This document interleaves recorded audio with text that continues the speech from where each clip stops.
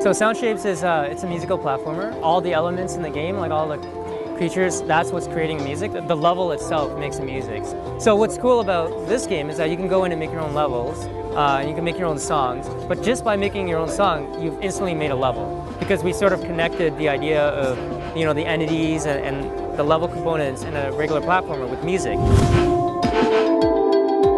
So I'm picking like different instruments and notes to make the music.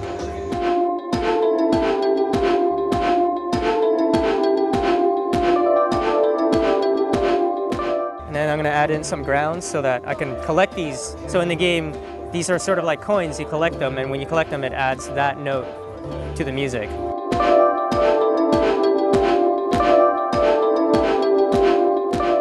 Just try stuff, you know, just jam with it and see you don't like it, delete it.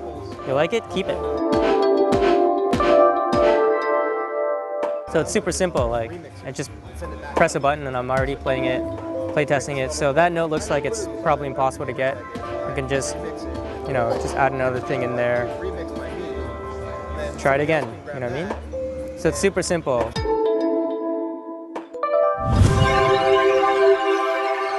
So right now, the stuff you hear is actually being generated by these background elements of the music. You can jump, and you stick to surfaces. Some surfaces you can't stick to. And you hold this button to sort of scrunch up, and then you become unsticky, but you can roll around a lot faster. So it's kind of like running.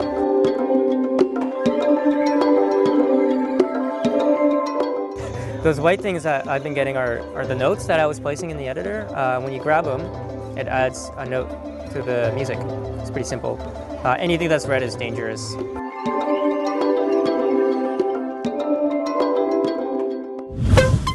These bouncy things react musically to when I interact with them. And what's cool about them is they record the sequence.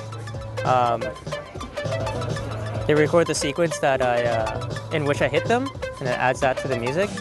And because all the entities are musical, and of course everything is synchronized in the music, so these guys are like shooting on the beat.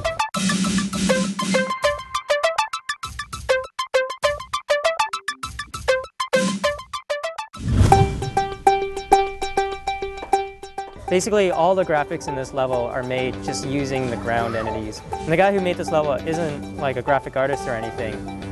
He just sort of took the tools and played around with it.